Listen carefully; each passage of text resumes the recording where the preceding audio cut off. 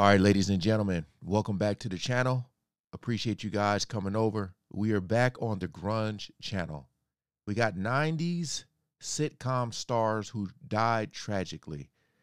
You guys always do a good job of letting me know who passed away, you guys and my wife. Sometimes you're just out and about, just living life, and you may not be paying attention to what's going on. And then out of nowhere, and I always talk about, like, it's like if one passed away, you look if it was two more before them or two more after. It's always like that. It's crazy how it comes in threes like that. But again, appreciate y'all coming over. Shout out to all the good humans. We ain't gonna waste no more time. Let's jump right into it. Devastating diseases, terrifying lover spats, and accidents that took everything away. These 90s sitcom stars met some truly tragic ends. Dang, in 1988, Dustin Diamond started playing quintessential TV nerd Samuel Screech Powers on Good Morning Miss Bliss, which was reworked into Saved by the Bell after one season. That show ended after 4 seasons in 1993, but Diamond wasn't done with his time as Screech. He showed up again in Saved by the Bell: The College Years, and then returned as an assistant principal in Saved by the Bell: The New Class. In January 2021, Diamond checked into a Florida hospital while suffering from full body pain. Following a battery of tests and examinations, doctors diagnosed him with stage I can't remember when I stopped watching the show, because he talking about he came back as a principal. I don't remember that. 4 small cell carcinoma, an advanced and highly malignant form of cancer. On February 1st, 2021, just 3 weeks after his diagnosis, Diamond died. He was only 44. Young, you know, man. It's a little weird, but great. Kind of like Screech. Following an 8-season stint as a cast member on Saturday Night Live, Phil Hartman took a prominent supporting role on the NBC workplace sitcom News Radio. Set in a New York news talk radio station, the show featured Hartman as Bill McNeil, an obnoxious, self-absorbed anchor. His 4 years on News Radio coincided with his recurring roles on The Simpsons as formerly famous actor Troy McClure and sketchy lawyer Lionel Hutz. Off-screen, Hartman's marriage to his third wife, Bryn, was fraught with turmoil. In 1997, Bryn suffered a relapse in her substance abuse recovery and allegedly took cocaine given to her at a Christmas party by her husband's News Radio co-star Andy Dick. Wow. Early in the morning of May 28, 1998, police received a report of gunshots at the Hartman's home in Encino, California. A search of the home and subsequent investigation led authorities to conclude that Bryn, who had alcohol and cocaine in her system, was only 49. Kirstie Alley joined the popular NBC sitcom Cheers in 1987 as melodramatic bar manager Rebecca Howe. She also served as a romantic interest for Ted Danson's bartender character Sam Malone. After Cheers went out with a bang in 1993, Alley's next big TV project was the 1997 to 2000 sitcom Veronica's Closet, on which she played the owner of a lingerie company. On December 5, 2022, Alley's children, True and Lily Parker, announced that their mother had died. She'd been diagnosed with colon cancer that May, which she hadn't announced publicly. As her children wrote, "Our incredible, fierce, and loving mother has passed away after a battle with cancer, only recently discovered." Alley was 71 years old. Before starring in one of the most iconic sitcoms of all time, Matthew Perry had also appeared on the likes of Growing Pains, Who's the Boss, and Charles in Charge. Then his life changed forever when he took on the role of sarcastic but charming Chandler Bing on NBC's phenomenally popular Friends. After that show wrapped up its 10-season run in 2004, Perry continued to work on TV in the likes of Studio 60 on the Sunset Strip and The Odd Couple. Perry stopped acting after 2017, though he did participate in 2021's Friends: The Reunion. A year later, he released his memoir, Friends, Lovers, and the Big Terrible Thing, which recounted his excruciating journey to sobriety. On the afternoon of October 28, 2023, authorities responded to a call regarding an unresponsive person at Perry's home in Los Angeles. The actor was found by first responders in his hot tub and was pronounced dead. He was only 54. It was just such a magical thing for so long.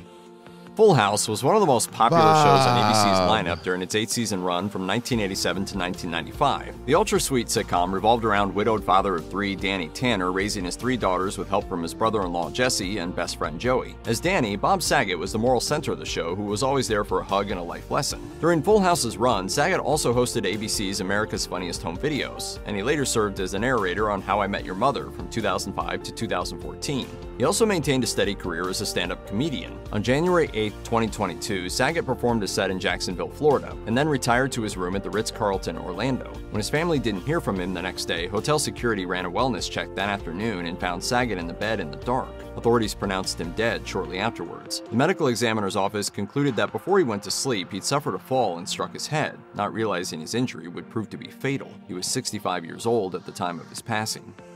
In the domain of exemplary TV dads, one of the most notable was also a standout uncle. Wealthy Man, I'm just looking like these were all these shows were so good, man.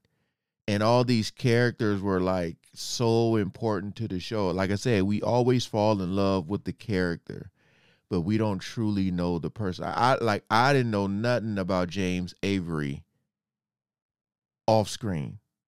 Like, I didn't know if he was married, if he had kids. I knew nothing. Nothing. I'm about to find out right now, but I just knew Uncle Phil.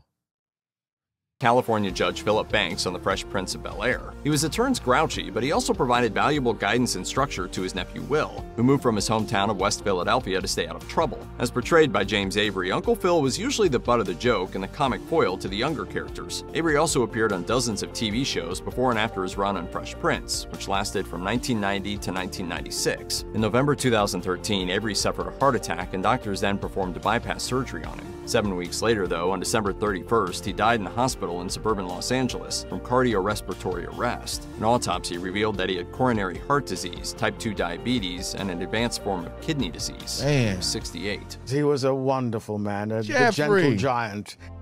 Lamont Bentley broke into showbiz as a teenager and landed guest spots on numerous teen-centered 90s TV shows. His most notable and longest-lasting role was on Moesha, the UPN sitcom starring pop star Brandy. Bentley played Hakeem Campbell, Moesha's next-door neighbor and on-again, off-again boyfriend. He also played Hakeem in 3 episodes of the spin-off series The Parkers. In the early morning hours of January 19, 2005, Bentley was driving a Mercedes outside Simi Valley, California on the 118 freeway. According to eyewitnesses, he took an exit at a high speed, lost control of his vehicle, and crashed. The car rolled and Bentley was ejected onto the freeway where he was struck by multiple cars. Authorities declared him dead moments later, with an autopsy identifying blunt force injuries as the direct cause of his death. He was only 31. Man. Michelle Thomas was most famous for her stints as romantic interest on a pair of popular networks. This one crushed me, I remember. You guys know this is Theo, Malcolm Jamal Warner, Theo on the Cosby Show. That was his wife? Girlfriend at the time? I can't remember. Wife or girlfriend at the time. I was like, dang, man. Sitcoms. On the later seasons of The Cosby Show, she played Justine, the first love and girlfriend of Theo Huxtable. Then, from 1993 to 1998, she had a recurring gig on ABC's Family Matters as Myra Monkhouse, a charming young woman obsessed with nerdy Steve Urkel. Thomas's other credits included an appearance in the 1999 movie Unbowed, as well as a few dozen episodes of the daytime soap opera The Young and the Restless. Sadly, her career wouldn't last much longer, as she died in December 1998 at the Memorial Sloan Kettering Cancer Center in New York City. Her publicist revealed that she was indeed being treated for cancer. She was only 30 years old. Man. Farrah Fawcett joined the NBC sitcom Wings in its 4th season in 1992 as no-nonsense helicopter pilot Alex. Her character turned the love triangle of brothers Brian and Joe and lunch counter operator Helen into a rectangle. Alex and Brian ended up dating, and after they split up in 1995, Fork left the show. I'll see you guys. I don't remember this. And I mean that in that non-specific, gender-free, unisex kind of way. She also appeared in 4 episodes of Lois and Clark, The New Adventures of Superman, as District Attorney Mason Drake. After a 2005 voice gig on Justice League Unlimited, Fork stopped acting. Sometime after that, she returned to her home state of Texas and was eventually diagnosed with cancer. In March 2022, her mother released a statement to the New York Times revealing that her daughter had died on February 25th. She was 54 years old.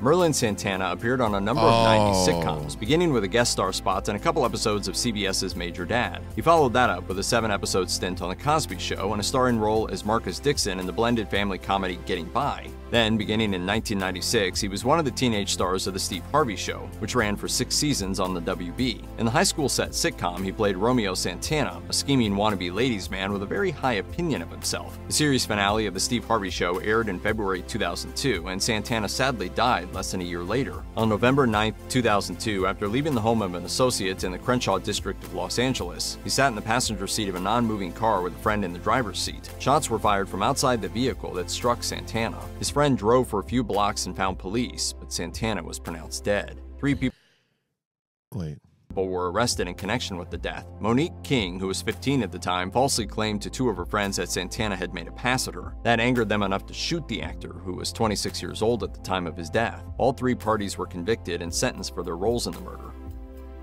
I was going to say, because word on the street, you know, the Crenshaw district, you know, Nipsey Hussle area, I used to be over there.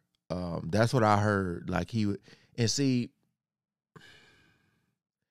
like, forget the fact that he was an actor and famous and all that. Like, that is an area you just do not want to be in. You don't. Back in the day, y'all may not know this, but back in the day, like, people would be set up a lot. Like, girls would, like, talk to guys and bring guys over, and then other guys would rob them. That was a thing happening back in the day. I know it still happens, but, I mean, that was really a thing back in the day. So, like, you got to know where you at, know the streets, know what color, what hats not to wear, all that type of stuff. So, when he passed away and I heard about what happened, I was like, oh, like, what was he doing over there? That's all my mind was saying. Yeah. Sad, man.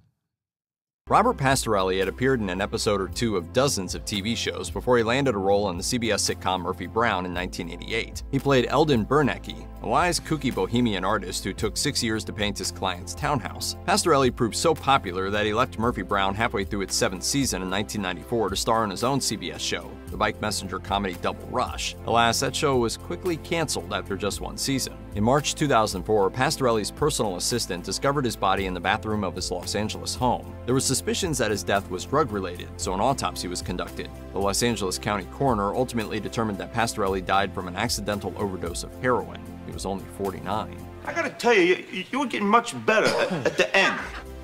David Strickland went from playing bit parts in movies and sitcoms to landing a role as oddball music writer Todd Stiles for most of the first 3 seasons of the hit NBC comedy Suddenly Susan. The show was developed as a vehicle for its star Brooke Shields, who was surrounded by an ensemble cast playing the strange staff members at a San Francisco magazine. The show really raised the profile of its actors, as they found themselves starring in the 3rd most watched show on TV during its first season. Off-screen, Strickland was dealing with some mental health issues, including bipolar disorder, in 1990, and then the following year, he stopped taking his prescribed mental health medication. In March 1999, he was discovered dead in a motel room in Las Vegas. He was only 29. The season 3 finale of Suddenly Susan featured the other characters unable to find Todd and ultimately receiving the news that he had passed away. John Paul Stoyer made his on-screen acting debut in 1989 in an episode of the NBC sitcom Day by Day. After some guest spots on a few other shows, he was cast as Quentin Kelly, the thoughtful and sensitive young son of comedian Brett Butler's lead character on Grace Under Fire. Stoyer ultimately left the show after 3 seasons in 1996. 12 years old at the time, his parents made the decision reportedly because of Butler's behavior, which allegedly included exposing herself to her young co-star. The part of Quentin was then recast, and Stoyer never acted again. He would then transition into a career as a musician, moving to Portland and joining the band Problems, which he fronted under the stage name Johnny Jules until his death on January 1st, 2018. He was only... I have to bleep out the S words, so if you guys notice little cuts, that's what it was. But, man, rest in peace to all of them. Some of them I had never heard of, never watched the show. But, man, when you think about, like, you know, when you basically would come home and turn that TV on, or you waiting for certain shows to come on, man, and just knowing, especially, I told y'all, I watch Friends every single night. Every single night. And watching Chandler now, Matthew Perry, you do get like this weird like feeling, you know. Man. What was y'all favorite sitcom to watch? How about that? Comment below. Shout out to the Grunge channel for the video. I'll leave the link in the description. Peace out. Thanks for watching.